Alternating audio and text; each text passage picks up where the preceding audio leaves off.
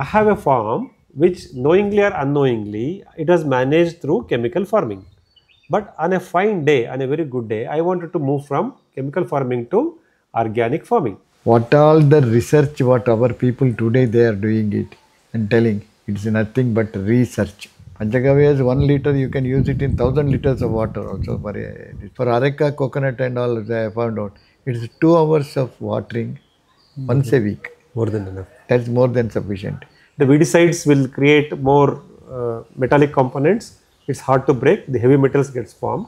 Water has to be controlled in case of organic manure because organic manure itself has got a capacity to hold it back. Welcome to Vivara Info English channel, YouTube channel. I am HR Manjunath. Today we are at Gauri Shankara Estate, which is a village called Harihalli, K. Hosukote Hobali, Alur Taluk, Hassan district, Karnataka. This Gauri Shankara Estate belongs to Dr. Vijaya Prakash Hegde, and we are here today to understand from Dr. Hegde sir in terms of the benefit of organic farming and the challenges which we are facing on chemical farming, and we need to move from chemical farming to organic farming. What are the things we need to be prepared? What are the things we need to be aware of? So in the earlier episode, Dr. V.P. Hegde sir has guided us in terms of importance of the organic manure, its preparation and its application. He also touched upon the importance of microbes, the microbial behavior and the relationship between the root zone of the plant and the microbial family. So all the things we have discussed, I hope those points are very clear to you. Now let us get into action. Now I have a farm which knowingly or unknowingly it was managed through chemical farming. But on a fine day, on a very good day, I wanted to move from chemical farming to organic farming.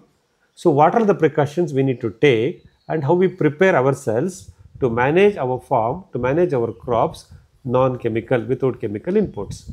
Let's understand some of the simple steps which we need to follow along with preparing a fully digested manure and the plant-based extract which we have discussed in the previous episode for protection and as a tonic. We also have to do some other precautions.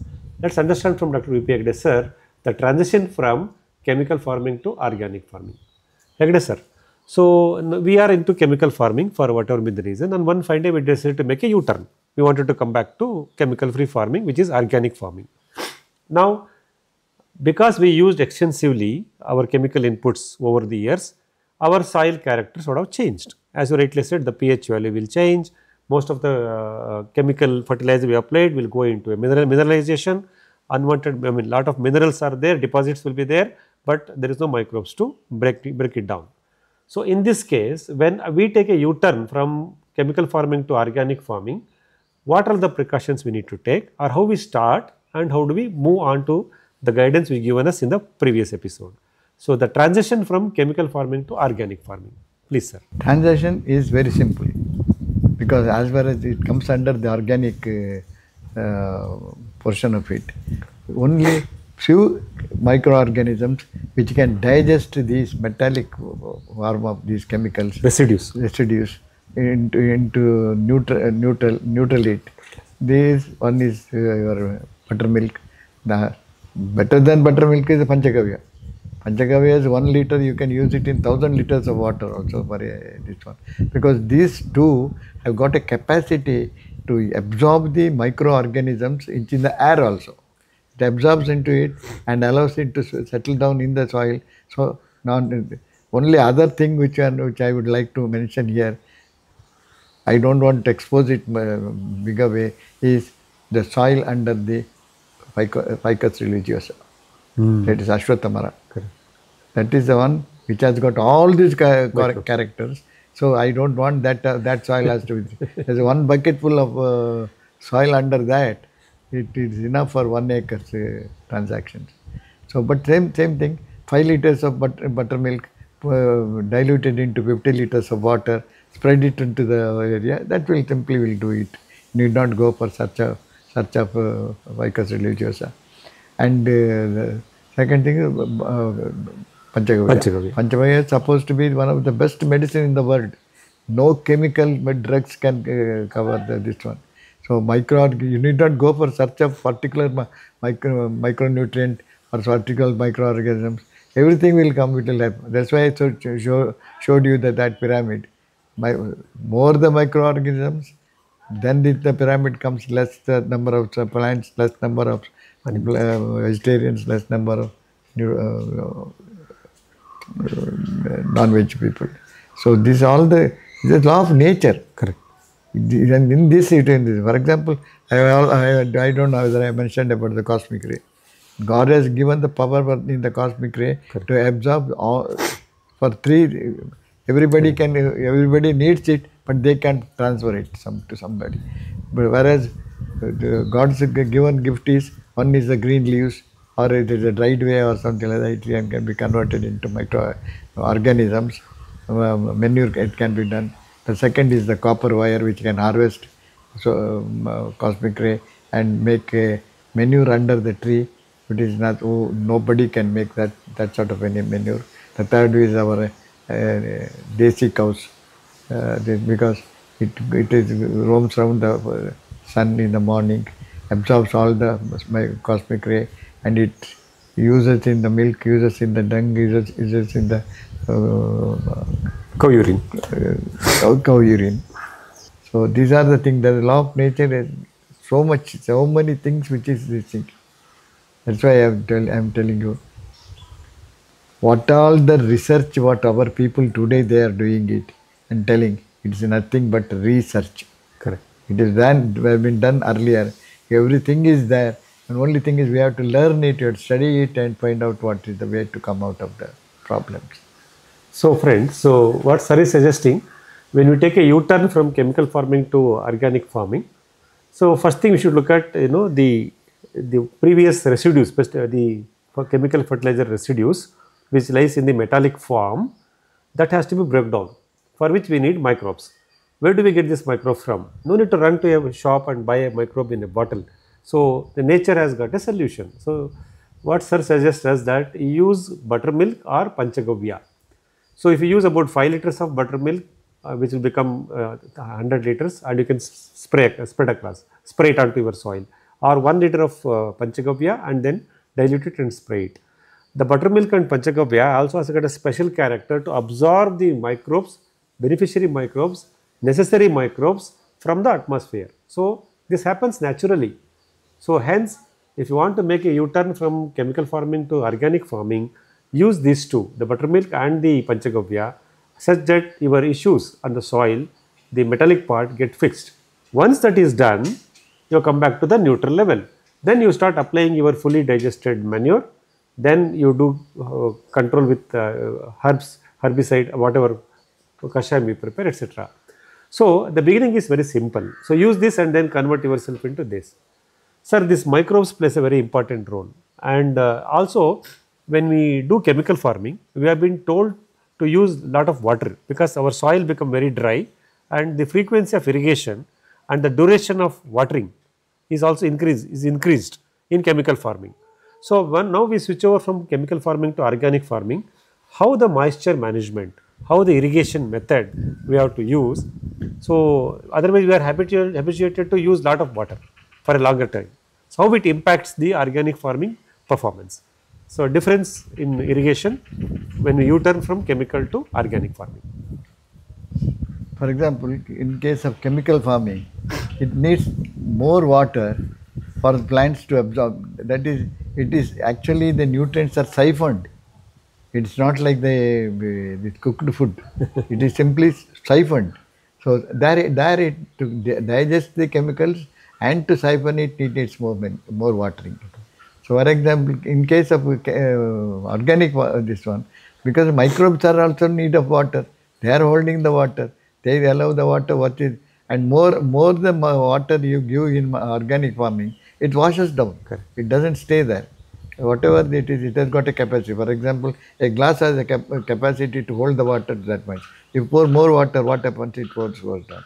When it flows down, it takes most of nutrients also below the feeding root zone, feeding roots. So that is taken once again by the weeds. It comes back into this one. So God has given a power of green leaves to transfer it into manures and which will be digested. So water has to be controlled in case of organic manure, because organic manure itself has got a capacity to hold it back, required quantity to hold it back. So what we have should is, for example, what I mean in case of areca, I have seen 6 o'clock in the night, current comes in. So they will start their motor. It runs up to 6 in the morning. They keep on watering. Whatever the manure they have given, it is washed out. Correct. So that is not necessary. For example, maximum for areca, coconut and all, I found out, it is 2 hours of watering once a week. More than enough. That's more than sufficient. And these weeds which have got cut by brush cutters, the root becomes a mat-like thing, and it will not allow more water to percolate into the soil. It washes, flows out. So this is what needed, and we are unnecessarily making it to feed more, thinking that the soil will be dry. Soil will not be dried in that case. Just take 2 inches of soil and check the moisture, percentage. It is definitely always moisture is there. And the plant doesn't. If it goes below 7%, and only the plant starts suffering. So this is maintained by this method of cultivations. So we need not go for a bigger this one. And you will be saving so much of money also in that one. Friends, so another important criteria which we should look at it when we make a U-turn from chemical farming to organic farming. So in the chemical farming, because we do monocropping, tilling, and then excess use of fertilizer, it also requires too much of moisturization or watering. Our irrigation system is set up in such a way in chemical farming to pour more volume of water to the plant's root zone. As Dr. Hegde sir said, the chemical farming inputs gets absorbed by the plants only through principles of siphon. So that requires more water movement in the root zone. Hence we need more water. But when we take a U-turn from chemical farming to organic farming, the biggest difference here is already the basis of the plant will be filled with organic matter, that is the compost which we have applied, and the microbial systems. The presence of microbes, the organic carbon, organic manure what we gave will hold sufficient moisture on the root zone. Hence, your frequency of irrigation and the duration of watering can be drastically reduced in organic farming as compared to chemical farming. Even the nutrition supply to the plants happens through the microbes, not through water siphoning. So because of these two differentiations, so an organic farming practices consumes or demands very less water with an extended frequency compared to chemical farming. As a result, we save the energy to pump the water and also the precious resources, the water itself. So hence, as the transition from chemical farming to organic farming happens, we have to remodify our irrigation methods and processes. So very important thing, and there is lot of benefit even for the nature and to the energy consumption. Sir, this weedicide is one of the biggest challenge for us, and in the chemical farming we left-right use weedicides. So now if a farmer decides to make a U-turn from chemical farming to organic farming, obviously would have used weedicides in the previous cycle. So what is the weedicides effect in the transition to organic farming, and what precautions a farmer should take here onwards?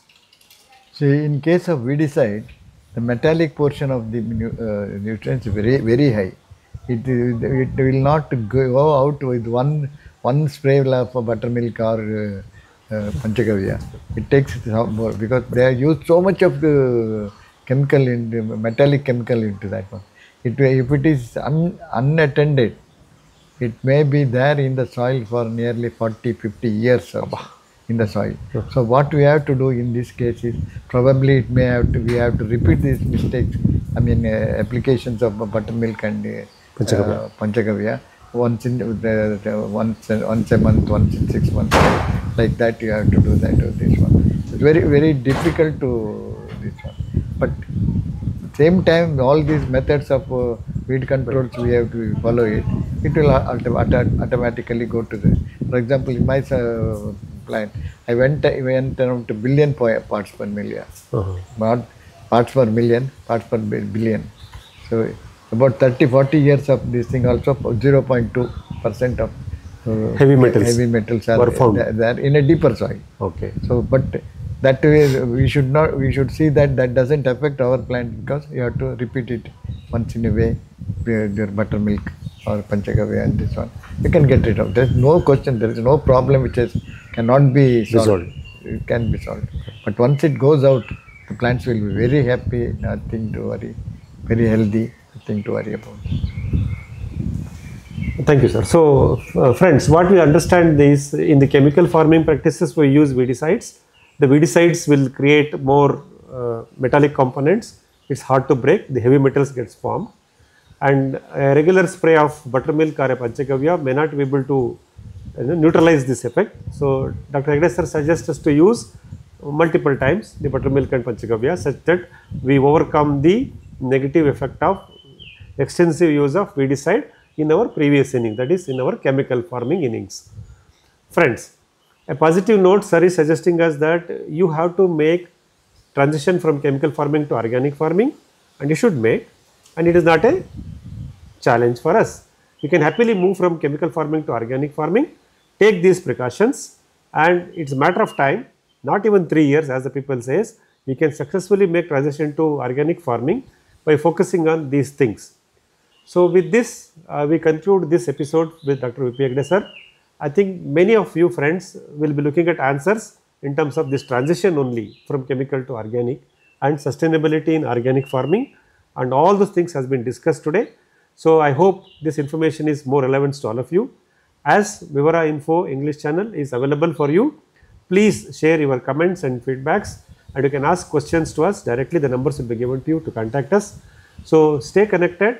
And if you want to know more about the practices in organic farming, the technical nuances, the fine tuning parts of organic farming, please feel free to ask us your questions.